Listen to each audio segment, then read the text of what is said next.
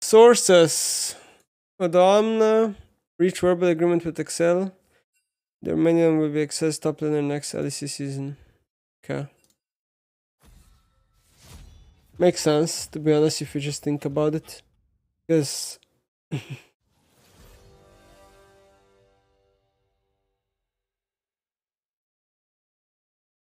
Makes sense, because top lane slots are kind of getting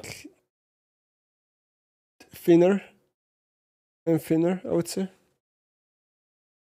But the question now is like, what's the rest of the roster looking like, right?